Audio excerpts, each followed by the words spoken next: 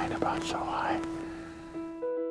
Back at the truck later that night, Mark and I share our stories. The thing was 15 yards, 14 yards from me, but the brush was so thick I couldn't make his body out. Then I could see his legs and I could just see a big horn. And all of a sudden, he put his head down and he walked into the opening. And I hit him good, but I hit him back. Oh, congratulations. It happened so quick, I can't tell you how big he is. I think he's got some I think it's a good buck. Oh, good for you. But anyway, how was your night? I think we had a total of 14 or 15 bucks. Holy buckets. We had bucks underneath us, and the one, I actually shot one too.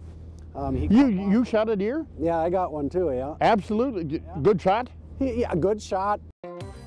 The decision is quickly made to leave mine alone until the following morning and go after Mark's sure bet right away.